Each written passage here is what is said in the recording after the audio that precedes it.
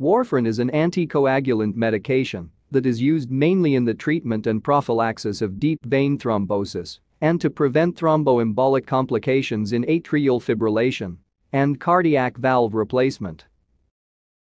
In addition, it is also used in secondary prevention of recurrent strokes and transient ischemic attacks and recurrent myocardial infarctions.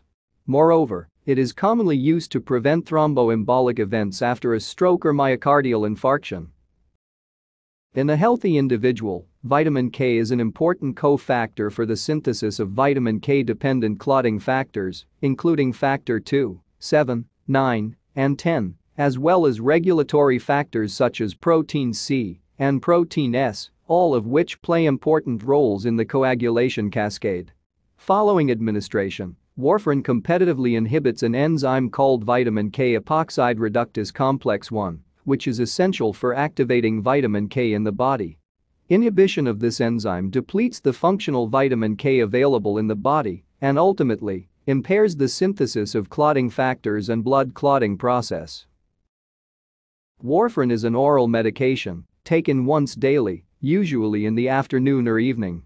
It is rapidly absorbed from the gastrointestinal tract.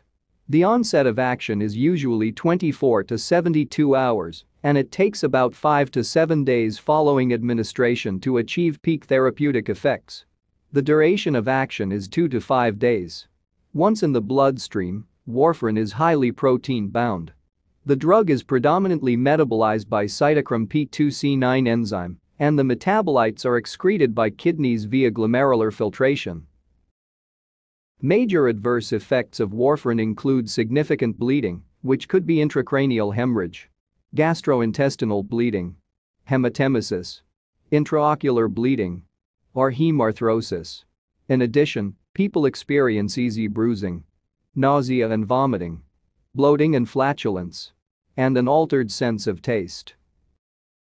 Some rare but serious side effects include purple toe syndrome, warfarin-induced skin necrosis, and calciphylaxis. Finally, warfarin is contraindicated in any person who has a hypersensitivity to it. Other contraindications of warfarin include the following: hemorrhage tendencies, which include active GI ulceration, GI, respiratory, or genitourinary bleeding, cerebral aneurysms, CNS hemorrhage, dissecting aneurysms, etc. Recent surgery, miscarriage, eclampsia and preeclampsia, malignant hypertension, pregnancy, and spinal puncture.